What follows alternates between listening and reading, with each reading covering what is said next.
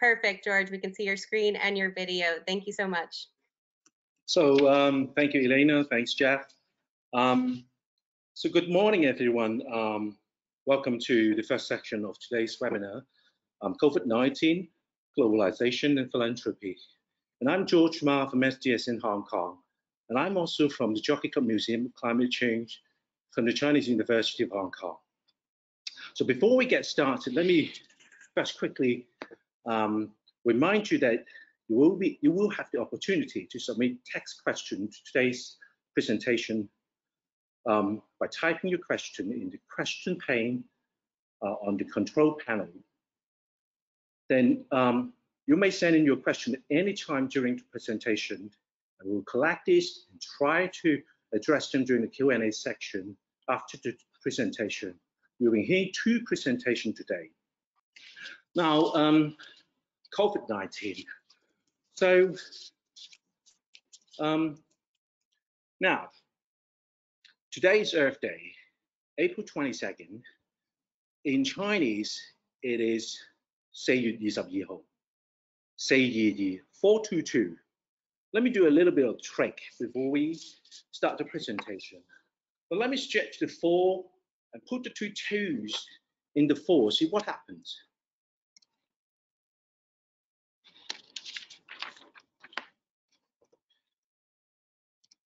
Now we get a mask, something we are now very familiar these days. Now some people do wear masks, some people don't. Now does this have anything to do with our culture or social coordination? Some people say, well, controlling the disease has something to do with social coordination. And our next speaker, our first speakers will answer. So let me introduce Professor C.Y. Chiu, Truman Professor of Psychology, also Dean of Social Science of the Chinese University of Hong Kong. Professor Chiu, please. Hi, good morning, good afternoon, and good evening. Shall I start now? Or... Hi, can you hear me? Yes. Okay. So thank you very much for having me here. Today, the title of my presentation today is Illness, Happiness in Global Context. So next, please.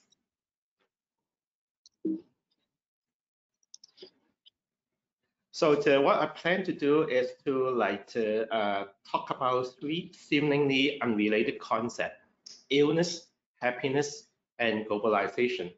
And I shall argue that these 3 concepts are actually related in some way. So next slide, please. So I start with illness. Okay, next slide. Now this is a graph that depicts the changing infection rate of COVID-19 around the world in the last 88 days. What you can see here is that there are up and downs in the infection rates, but on the whole, we have a rising trend in the infection rate around the world. But fortunately, I think in the past week or 2 weeks, we see the infection rate start to flatten out. But then you can also compare this figure with the next one. So next slide, please. So next slide, please. And this is the figure from Hong Kong. So what you can see here is that there are similarity and differences between the situation in Hong Kong and around the world. I think the biggest differences is that in the past 2 weeks, you actually see a big drop in the infection rate in Hong Kong. And next slide, please. If you look at the changing infection rate around the world, you will see that some countries or entities are doing better than others. So this is a figure that shows the different rates of infection around more than 200 entities around the world. Now, most countries are actually doing quite well, but some entities are suffering a lot. So next slide.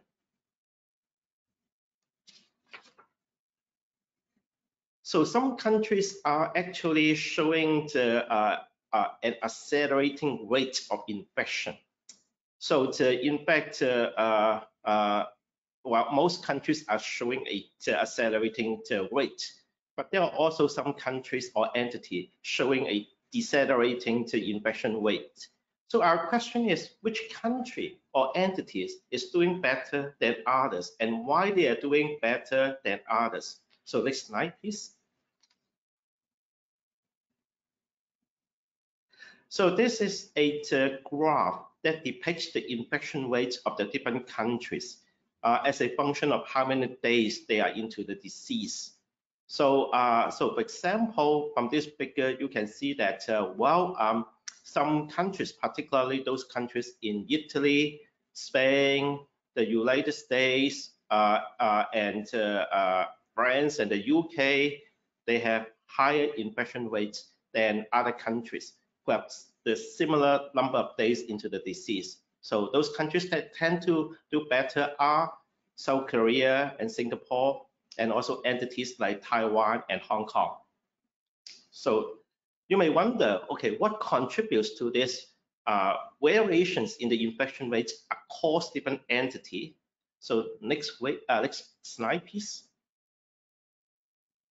So this takes us to the next, the connection between illness and globalization. So next slide, please. If you look at this graph, you will see that on the horizontal axis is the extent of globalization of a entity or country. And then on the vertical axis is the infection rate. What you see here is some positive relationship between these two measures, the infection rate and globalization index, meaning countries that are more globalized tend to have high infection rate. So this pandemic is really related to the extent of globalization of countries or entities. But you feel that countries who are more globalized would necessarily have high infection rates. You may want to look at the case of Singapore or like a city like Hong Kong. Despite the fact that they are a highly globalized country or entity, well, they actually have relatively low infection rate. So globalization contributes to the increase, the acceleration of infection rates around the world, but the relationship is not deterministic in the sense that some countries or entities can actually do something to really like contain the spread of the disease despite the great extent of globalization in this country or entity. So next slide, please. So you may wonder, so what can individuals do to help contain the spread of the virus? So next slide, please. Now, what I would like to share with you is a perspective from behavioral economics and psychology. So the expert in public health will tell you that the infection is preventable if you do enough precaution, take enough preventive steps. So for example, experts would advise us to wash our hands frequently, like wear face masks when you go out, avoid social events, maintain social distancing, and so on and so forth. Now, this advice is very sensible, but at the same time, it also creates a dilemma for individuals. Are you telling us that we can no longer go to parties? We can no longer go shopping? No kissing, no hugging, no partying? That sounds terrible from the perspective of like personal freedom and convenience.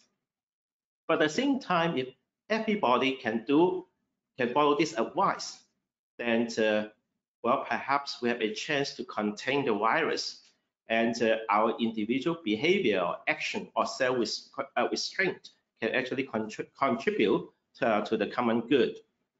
So this is the dilemma that we face. Shall we put our personal freedom and convenience before the common good, or shall we put the common good before personal freedom and convenience. So next slide, please. So in this slide, okay, on the left, you see a photo taken in Hong Kong. And this is actually like a wedding picture. So people here, well, in this picture, well, they wear the mask even when they're taking photo for their wedding. Now, on the right-hand side, you see a clipping from a news report that say, okay, now even though the government in Italy imposed some measures, taking some steps to contain the virus by asking people to stay home. A lot of people refuse to follow the instruction or the law, and then they get fined. So they're even willing to pay for the fine and exercise their personal freedom. So the next slide, please.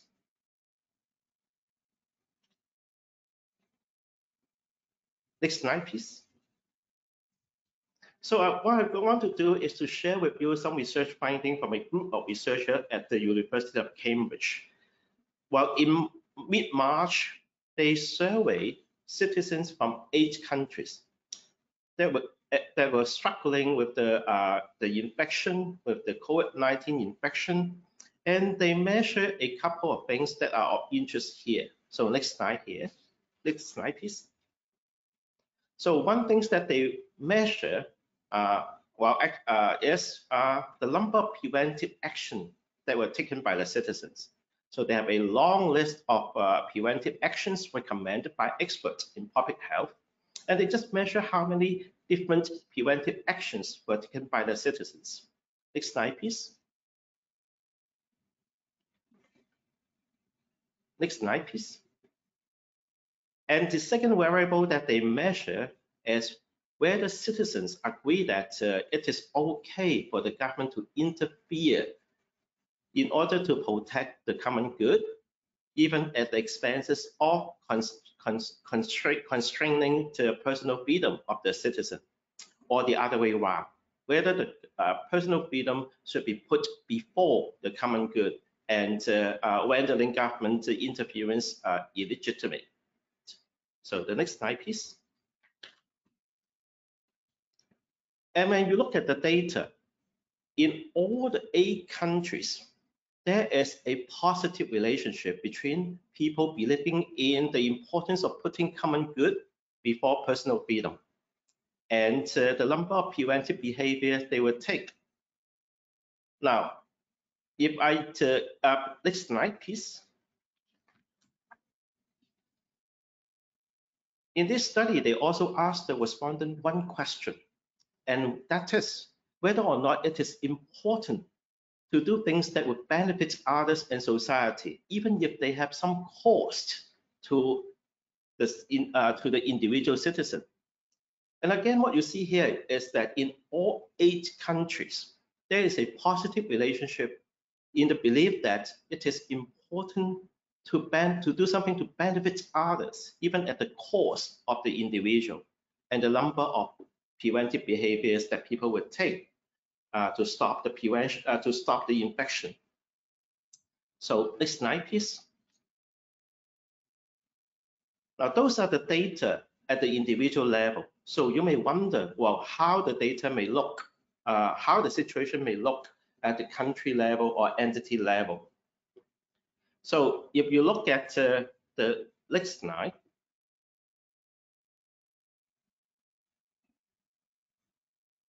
so you see that there are variation in how people in different society respond to the virus.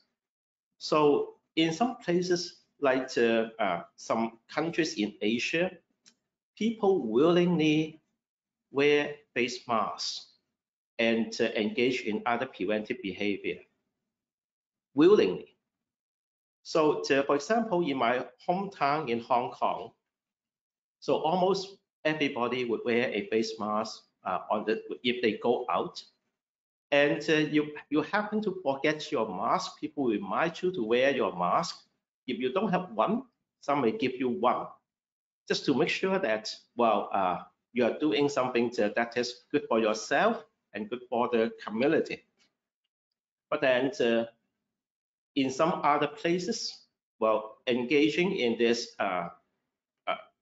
preventive behaviors is contested by some citizens. So you can say that, there are some countries that have like a better social coordination than others. So next slide, please. So in this figure, what I show you is country differences in a variable called individualism. So what is individualism? Individualism is the shared belief that we should put personal goals before the common good. So you can see that across different countries, this shared belief is strongest in some countries than in others. So for example, the United States have a really strong belief in individualism, followed by some European countries. And then in Asian countries, you see a stronger belief in the collectivism, or which is the opposite of individualism. So, and then on the vertical axis of this graph, you see the infection rate. And what you can see here is that individualist countries or entities tend to have higher infection rates, probably because it would be harder to coordinate the action of individuals if individuals in the countries or entity are reluctant to give up their personal freedom or to give up the pursuit of their personal goal in order to benefit the collective. So next slide, please. So in short, I think one of the very important lessons we learned from this data is that, well, there could be many factors that contribute to the variation across country in the infection rates. But I think one important factor that we have discovered from this data is that successful containment of the virus at the country level actually requires coordination of our interests, our personal interests, and also to the collective interests. And countries with citizens who are willing to really balance the mini-me, the personal goals with the collective goal tend to like fare better in this battle against COVID-19. So next slide, please. Now, let me turn to a second concept, happiness, and its relationship with globalization. Next slide, please. So you may wonder, okay, what is happiness? Well, research tells us that there are many different ways to have happiness, to achieve happiness. Next slide, please. And one way we can get happiness, we can achieve happiness is eudaimonic happiness. Okay, so this is seems to be a new concept, but this is actually an old concept in philosophy. So what is eudaimonic happiness? Eudaimonic happiness is you gain happiness by seeing that what you're doing has meaning or has a purpose. Now, let me show you some data, cross-cultural data. So next slide, please. So in this picture, what you see is that is the association between pro-social spending and happiness of the citizens in the different countries. So what you can see is that well, there are actually strong positive relationship between pro-social spending and the general level of happiness in a country, meaning that in a countries that have higher level of pro-social spending, people there tend to be happier. Now, when you see a country or entity in green color, that means the relationship is really strong. If you see a country is in red color, that means in this country, you actually see a negative relationship between pro-social spending and happiness. Now, fortunately for our world, most countries are in green color, a shade in green color, meaning that pro-social spending really makes people happy almost everywhere in the world. Next slide, please. Now, this actually takes us to a very interesting concept called give and take, proposed by Adam Grant. So in this book, he actually presents very convincing evidence that if you look at people who are successful in their business or in their profession, you'll find out that, well, these people tend to be givers rather than takers. That means being a giver can actually increase your chance of success. Now, why would that be the case? Next slide, please. Next slide, please. Well, research tells us that people are constantly searching for meaning. They ask questions like, where am I going? What am I doing? What is the meaning of life? And research shows that, well, people who find answers to these questions tend to be happier. And next slide, please. So who are the people who tend to see their life to be meaningful? Well, there has been some very good research showing that if people tell you that they are a taker instead of a giver, they may not feel that their life is very meaningful. However, if they tell you that I'm a giver, there is a much higher chance that they will also tell you their life is meaningful. If they also tell you that I help the needy, then it is also quite likely that they would tell you my life is meaningful. So now, next slide, please. Now, let me try to turn to the last connection, that is illness and happiness. Now, next slide, please.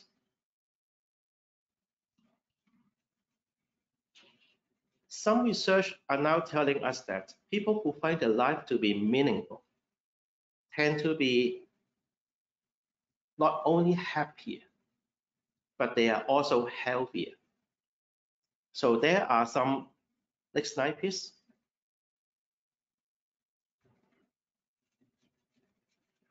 Next slide, please. I will not go into details of this, but there are some very good research showing that when people report that their life is meaningful, their immune system tend to be stronger. Now, I think in the present context, when we are all trying our best to contain the spread of the disease, well, this is actually good news. The good news is when people are doing some social behaviors in order to help the community to contain the virus, not only would the behavior itself stop or slow down the spread of the infection, but the immune system also tend to be better because they find meaning in what they are doing. So next slide, please. So I'm now ready to go to the conclusion of this presentation. I start by introducing three concepts: illness, happiness, and globalization. Now, I hope you see that they are all connected. Now, what I would like to do in this last slide is to actually show you how they are related. So next slide, please. Oh, perhaps there's no next slide. Okay. We do. Okay. So if we are willing to put the common good ahead of us, we are willing to engage in cooperative behavior at the expense of some physical freedom and convenience at this moment. We are willing to give to the needy. We are willing to do something for the collective good of the society. Research tells us that we'll be more successful, we'll be happier, we'll find our life more meaningful, and we'll have better health as well. So these are actually personal benefits. this would actually help us personally. So it would actually like to make us better or healthier and happier individuals. And these positive feelings would also enable us to engage more in activities that would promote the collective good. Now, I think I should end here because I think the next speaker is going to tell us more about how we can actually contribute to the collective good at the organizational level, and through this organizational effort actually promotes the creation of a positive culture that is good for everybody and the society. In fact, I think the next speaker himself embodies all these concepts that I present today. Thank you very much.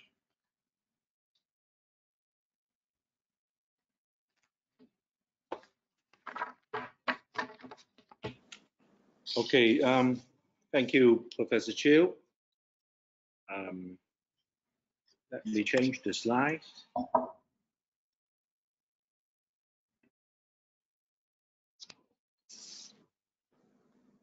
So,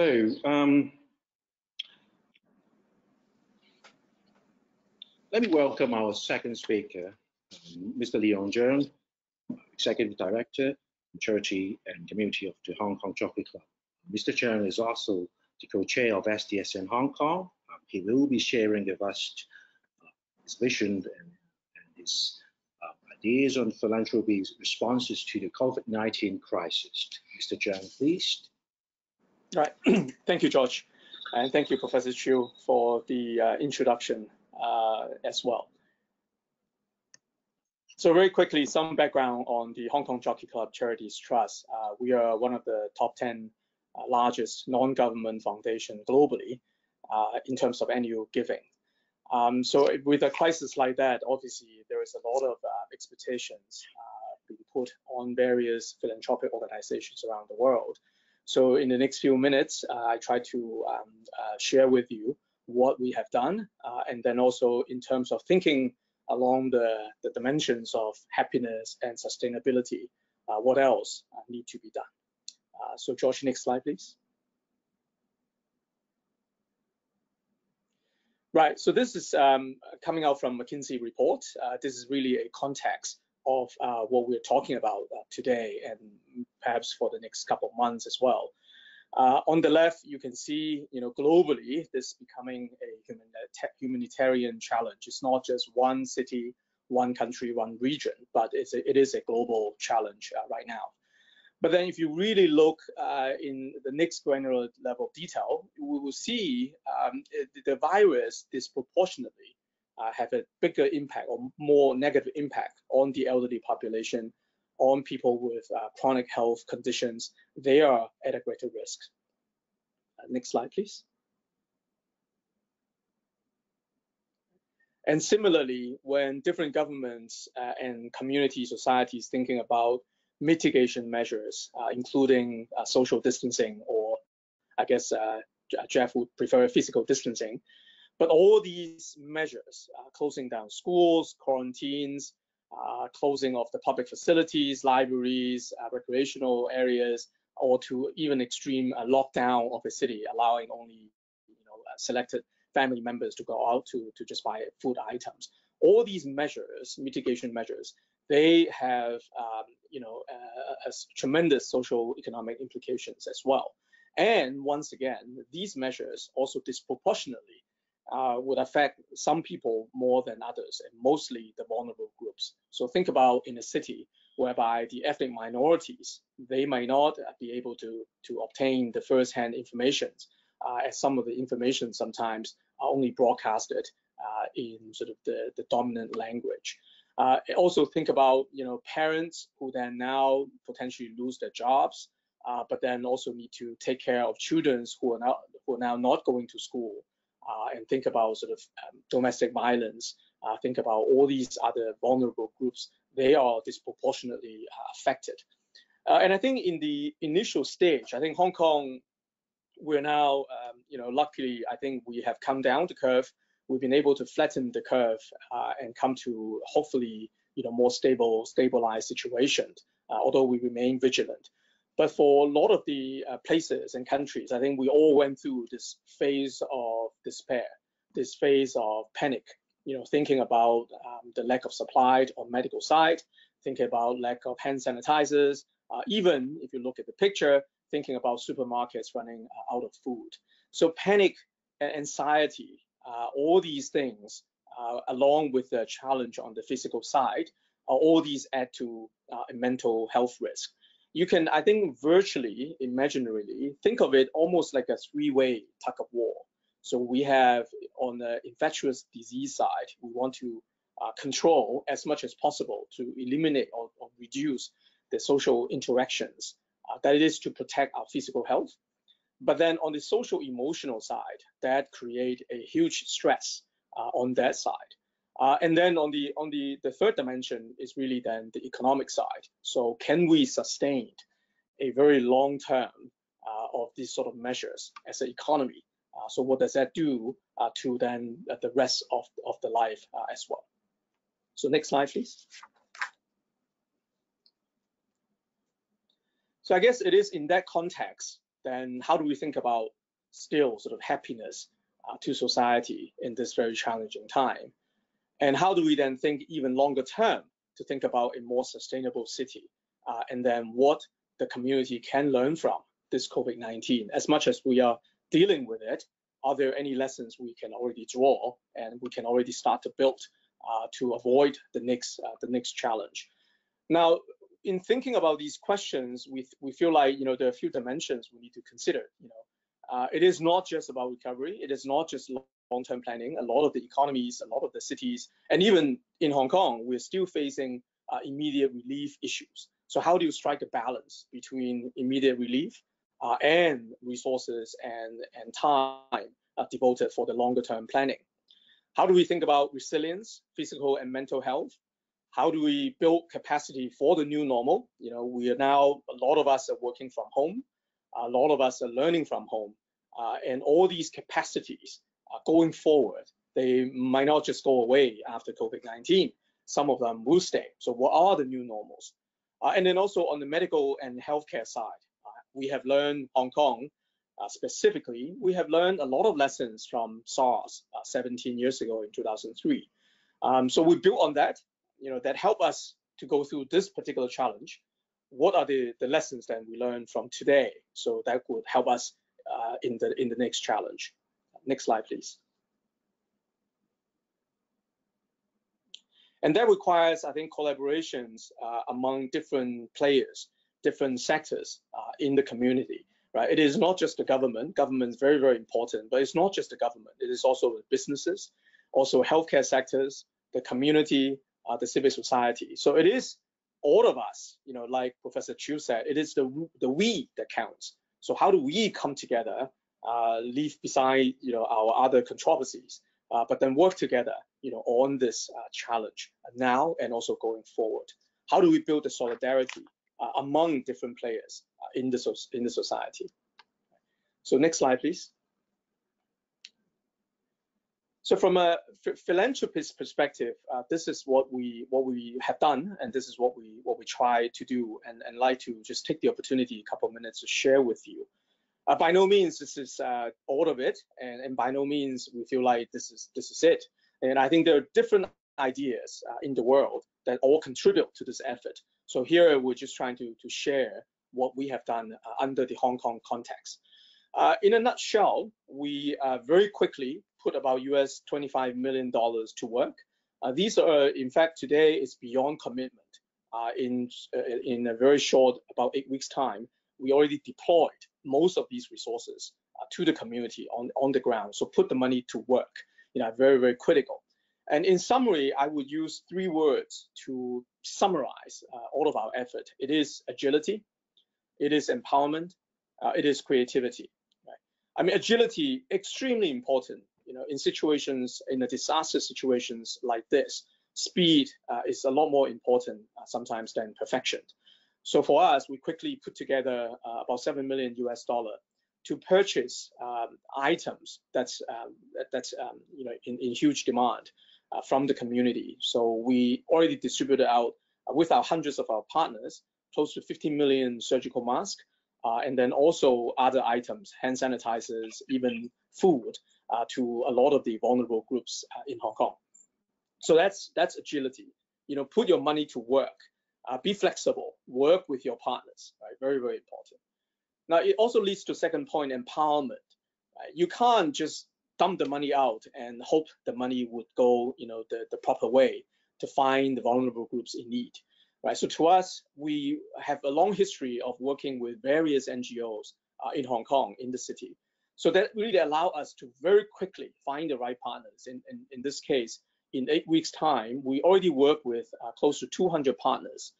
We already gave out, out of the $13 million commitment, we already gave out more than 10 million into the hands of the partners so that they can then go on to help the very specific vulnerable groups in the community. So those include ethnic minorities, those include cross-border students, those include singletons, so elderlies who live alone. So this is very, very important that we empower, our partners who are sometimes very grassroots organizations, but then they really know what's happening on the ground. So that's about empowerment. Last but not least, it is about creativity, right? It is not just the material side. One big example that we quote here is a commitment of $5.5 million. So basically, schools are all closed, and students they go home, they learn from home. All of them now go online to learn. Now, of course, even on the content side, I think there's still a lot for many schools to catch up on the curriculum. But even without going to content side, when it comes to access, a lot of the grassroots students, they don't have broadband at home. They don't really have the Wi-Fi support. And when it comes to data plan, they use their parents' data plan, but the parents' data plan are generally very limited in size. It doesn't support enough for the online learning. So in view of this, the charity stressed very, very quickly, we convened all 4 mobile carriers in Hong Kong. We call them, we talk to them one by one. And then we also got together 2 NGOs, and then we have government support, the Education Bureau. I talked to the secretary myself. So altogether, we very quickly, in 2-3 weeks' time, we put together a package whereby we offer over 100,000 free data plan, 30 gigs a month, that will be sufficient for the school learning, but insufficient for gaming for 24 hours. So that has been very, very well received. Out of the 1,000 primary and secondary schools in Hong Kong, within a week, over 700 of them sign up for the 100,000 students free data plan. So it is now already in action. So we are facilitating this e-learning for 4 months, all the way until mid-July. So these sort of creativity and proactiveness beyond money, right? When we think about NGOs, when we think about foundations, we have to think about also, money is one thing, but you have to also think about beyond the money side. So I guess that's sort of what we have done in the last 2-3 months. Next slide, please. There are 6 lessons, but I'll try to be very quick on these 6 lessons. After all, I'm not a professor. So next slide, please, George. So in one slide, we capture 4 of them. I mentioned some of that already before, speed over perfection, empowerment, empower the grassroots organizations, and thinking beyond money. And then I think specifically for us, and for I think a lot of hopefully listening in, if you're from business or if you're from institutions, academic institution, whatever, don't forget there is a big corporate expertise and network behind. There is facility management, there's procurements, there's legal, and etc. There's even human resources. All these we can bear.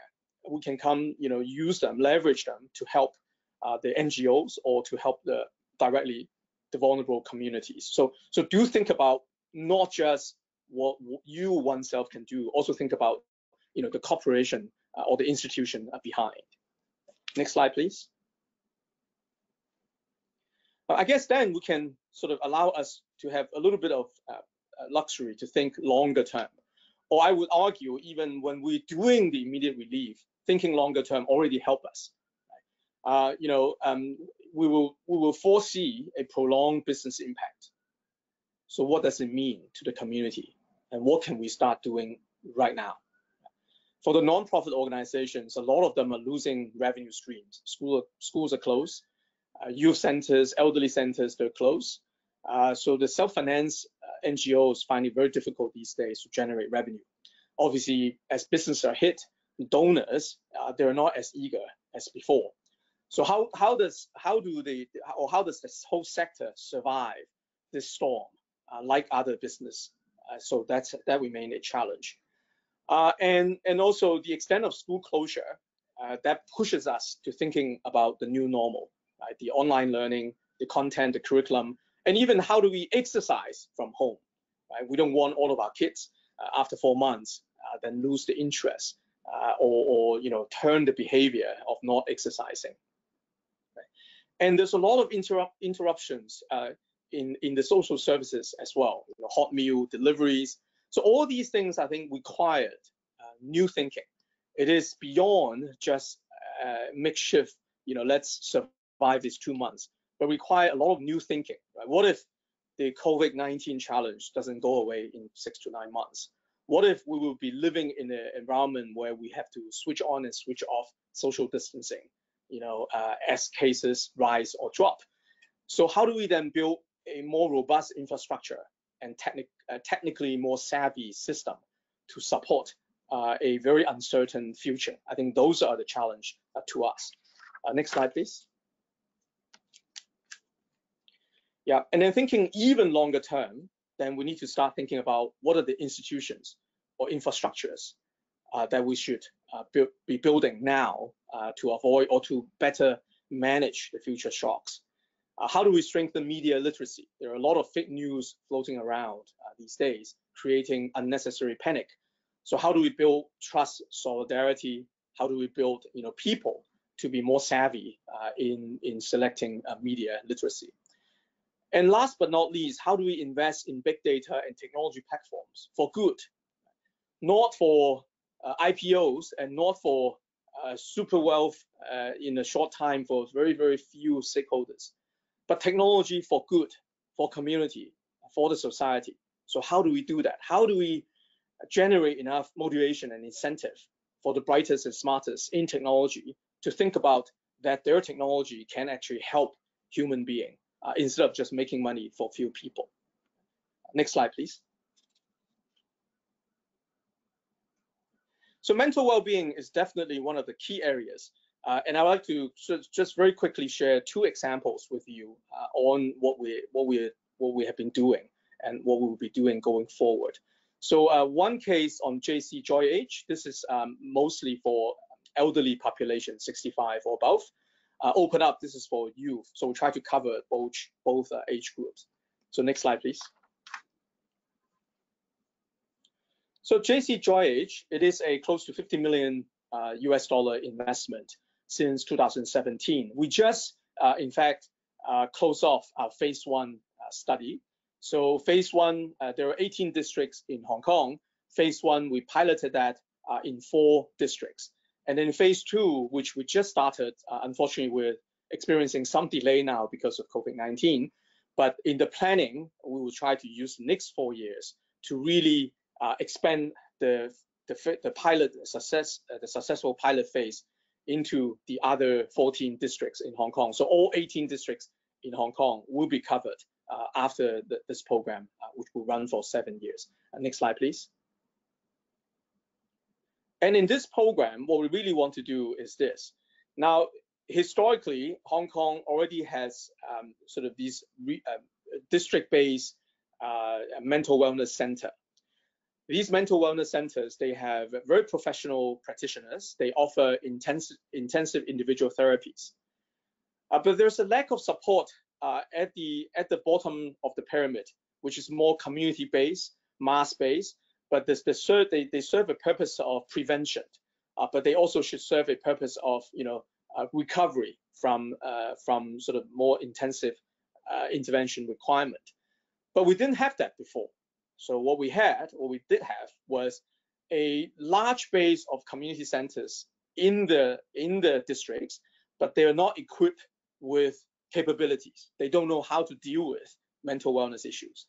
And we have a very limited number of high quality professional practitioners, but then they're running short of reach, and they can only deal with so many cases. So this program in particular is really to build a bridge between these two. So we try to train the bottom level, the wider community reach, so that they are equipped a little bit better. They can deal with some prevention and some early intervention. And then at the top, on the high intensity individual therapy side, they also feel more comfortable now that they can then pass their case sometimes to the lower level, and they believe that the lower level is now well equipped to handle those cases. So to build an ecosystem in the community and increase the community's capacity to handle elderly people with mental challenge. Right, next slide, please. So very quickly, I'll just give you the result. We don't have time to go through the whole program, but the result is very significant from phase 1. We are seeing very significant clinical outcomes, and we're also seeing very significant SROI, so social return on investment. So just very quickly, we train over 200 young olds. These are aged sort of 55 or 50 to 65. Each of them will join the program for over 100 hours. And then they've been trained as peer supporters. And they have already conducted more than 100,000 outreach and engagement sessions. And directly, the service in the last 3 years, we served over 4,300 at-risk and depressed elderly. And among these service groups, 82% show reduction on symptoms of depression at discharge. And then also in the meantime, we try to build the capacity of the whole system. So over 2,000 social workers, they receive training. And then also 21 project social workers completed a very intensive 256 hours training. So if you look at the two graphs very quickly, these are all clinical results on the left side.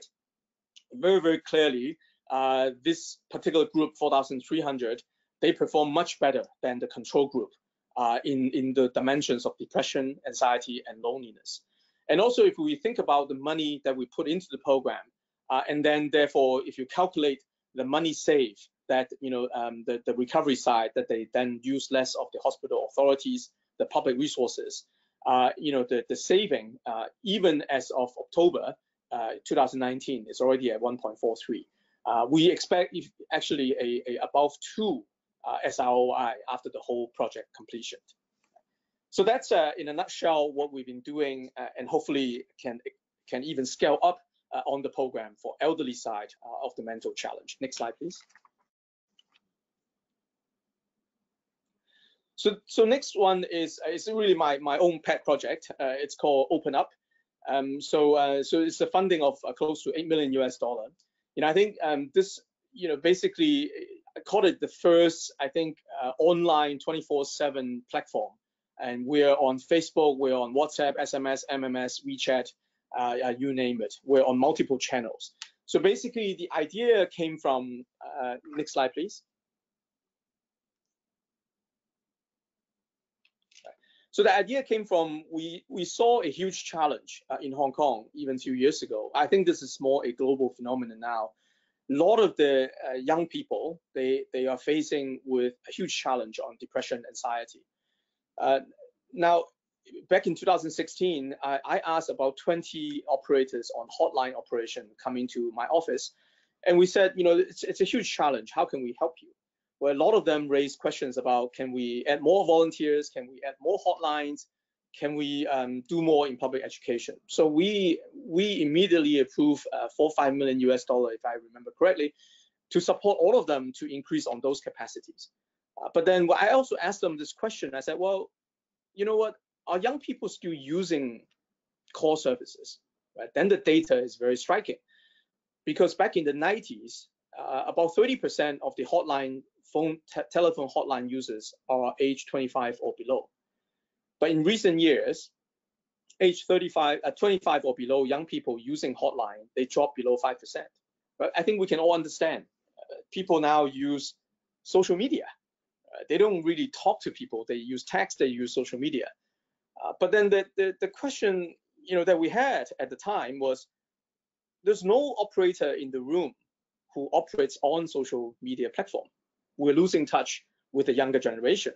The way they seek help or the way they try to express themselves are different from the traditional way of offering help. So next slide, please.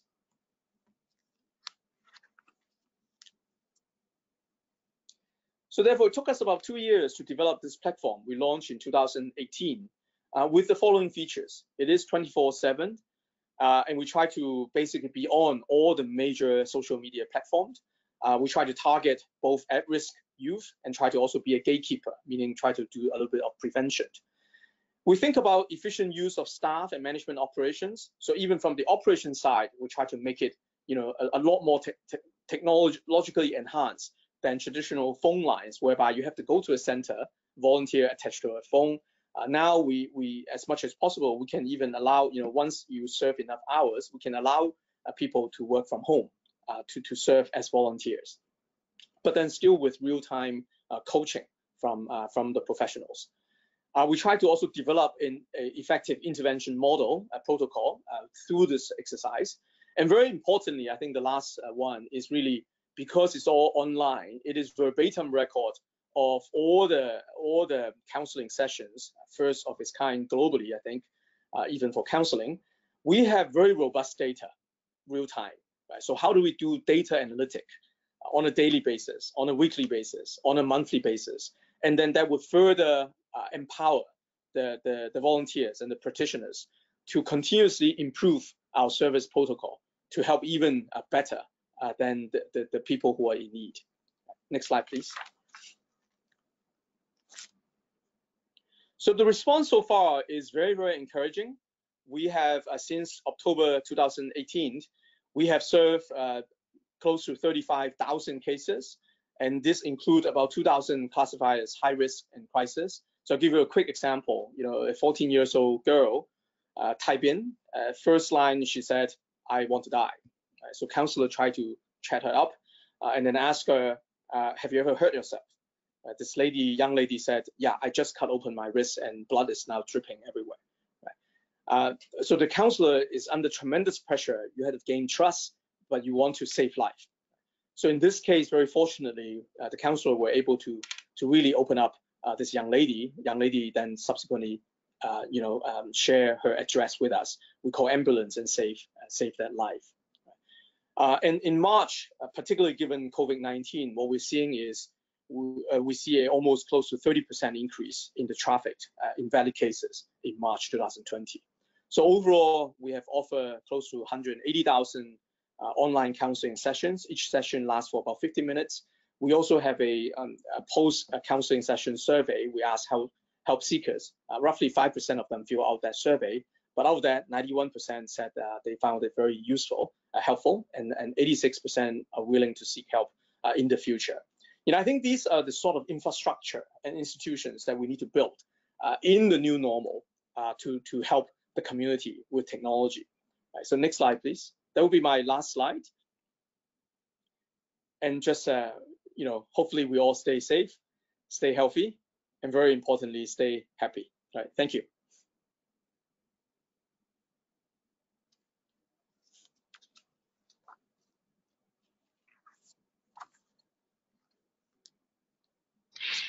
Okay, thank you, Mr. Zhang. We're now going to begin answering the questions submitted during today's presentation. I think we have enough time for 1 or 2 questions. Let me go through the list. Professor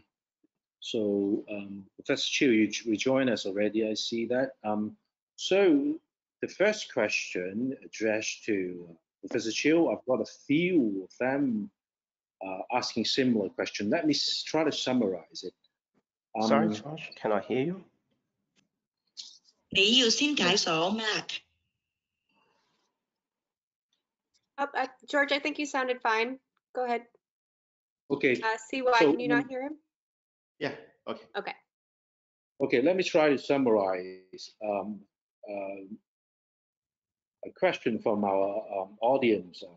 Wing Chang said, is not sure how happiness can be achieved in terms of economic growth. Health and spirit seems to be more related. What's your comment on it, Professor Chiu? Yes, I think there are now good data showing that money do not buy happiness. So, what is more interesting is that as economic growth in a countries increases, well, people are more concerned about meaning in life than happiness. So when people are still like living in subsistency economy, having more money may buy them some happiness. But at a point, when we reach a certain point of economic growth, money does not really like to give happiness anymore. And people are now looking for meaning in life, what's purpose in life, and so on. So I agree with this general comment. And that's why I think what we would like to do is to see that while we are building a sustainable culture that will support like happiness, the pursuit of happiness in the economically advanced country. Right. I think I've seen similar research. I'm not an academic myself, but I think I've seen similar research which talks about, like Professor Chiu said, the diminishing utility of money in terms of happiness.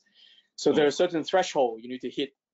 Before that threshold, I think the basic economic means are still very important. But after that threshold, other factors might come in. Now, in our data from Open Up that I can share is, if you look at Open Up and look at how we categorize risk, then you see relationship always being on top of the list. So even today with COVID-19, or a few months ago with quite a bit of social unrest in the society, relationship still counted as #1 factor for disturbance, emotional disturbance. Right? The social unrest, the COVID-19, they always come up at those times to maybe top 3, top 5. But people are generally more disturbed by relationships. So I think that says a lot about how we then need to build infrastructure to help family relationship, to help the self-awareness, to help people be more mindful about who they are, their own identity, and building more confidence in sort of their own life.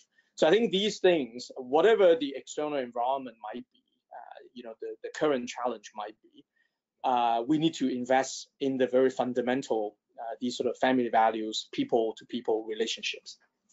Yeah, George, I may add a couple of comments.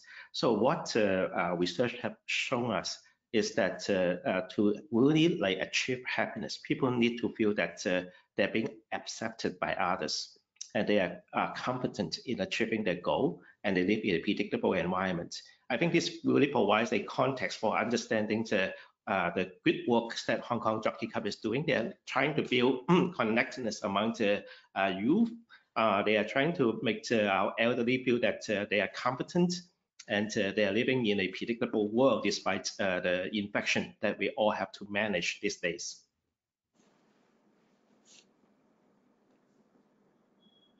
Okay, thanks. I've just got another question. Do you propose a going back on globalization to achieve human well-being? I guess both of you can comment on this or answer this.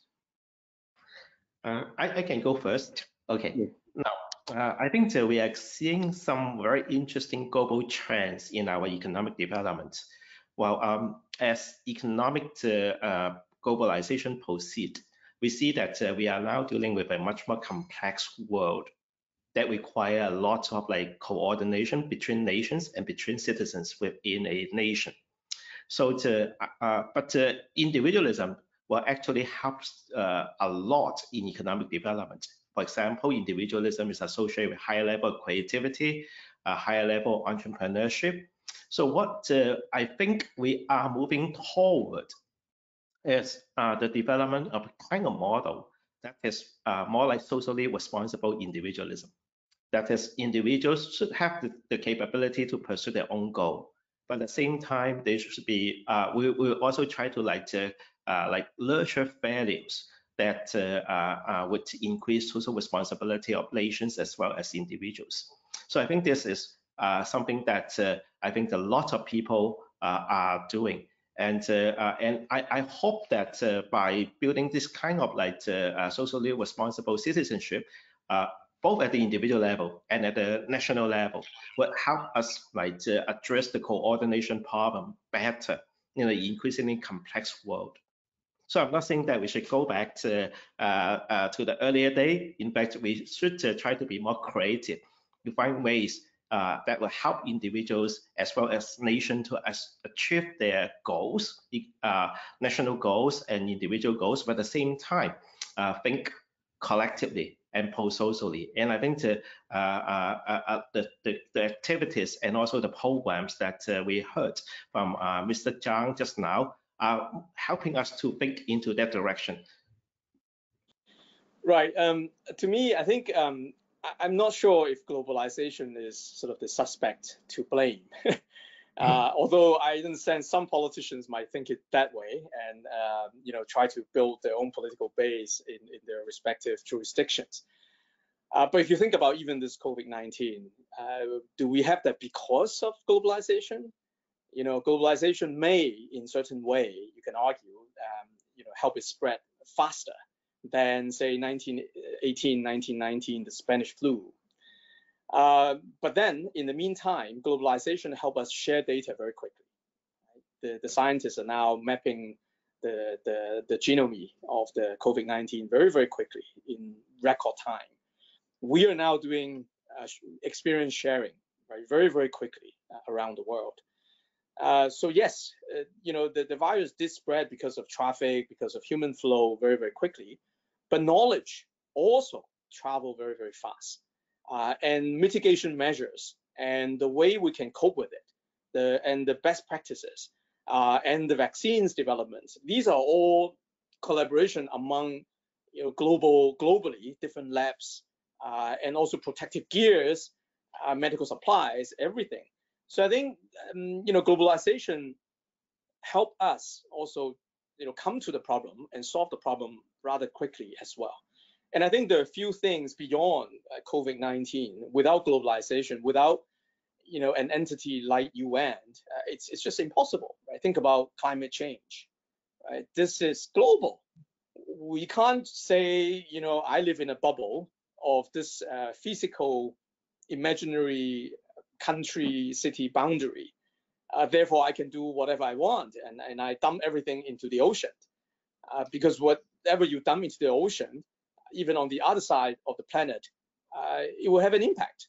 Right? So I think globalization today, that's what we are living in. It's a reality. I don't personally think it is a reason of this particular challenge or any sort of. But it's just given this reality, we also need to learn to then appreciate each other and respect each other, and then learn to work together in this kind of framework. Yeah, okay. So thank you so much. I really want to continue this for another hours or two, but we're really running out of time. So let me run this. Now, so thank you everyone for attending today's webinar, COVID-19, Globalization and Philanthropy. Now, we received a lot of questions, but unfortunately, we cannot answer them one by one. If you do still have other questions and you want the presenter to address them, please feel free to contact us via SDSN Hong Kong at hkjc.org.hk or SDSN at chk.edu.hk. Now, once you leave today's webinar, although we really wanted to stay, we've got 24 hours program lined it up. You will receive a survey on the entire event, and we would really appreciate if you complete that and provide your feedback to us. Now, video recording of today's event will be available on SDSN's YouTube page in the coming days. On behalf of SDSN Hong Kong and our presenter, Mr. Zhang and Professor Chiu, thank you for joining us today and have a great rest of today. I will now pass the time back to Elena. Thank you. Thank you so much, George and Liang and CY. That was a very engaging presentation, and we thank you so much for your time and getting us started off strong.